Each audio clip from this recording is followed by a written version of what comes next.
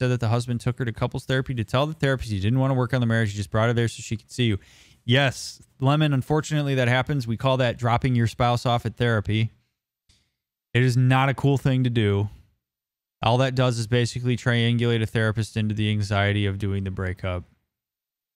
Especially if the person manipulated that person into therapy and they went in there thinking that they were going to be working on the relationship, and then they got dropped off basically because the person said, never mind, I'm done, talk to the therapist about it. It's a really shitty thing to do, and yes, people do it a lot. Unfortunately. If you're out there watching this, please don't do that. It's not cool to the person. I mean, we'll sit there and we'll work with the person if they want to do it, but not cool. A lot of people don't like to carry the accountability that comes along with breaking up with somebody.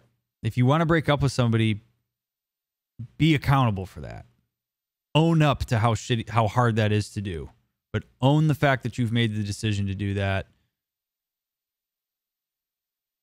And be an adult. I believe that wholeheartedly. And if you do, as I said the other day, if you do the breaking up, you don't get to decide how a person responds. But dropping your spouse off at therapy is just, it puts the therapist in an awkward spot. It puts that other person in an awkward spot.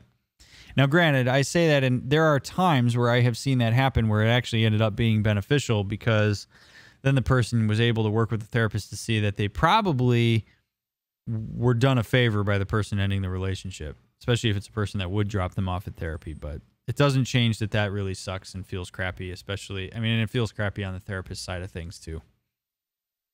I've had people break up in session, but to do that on a first session is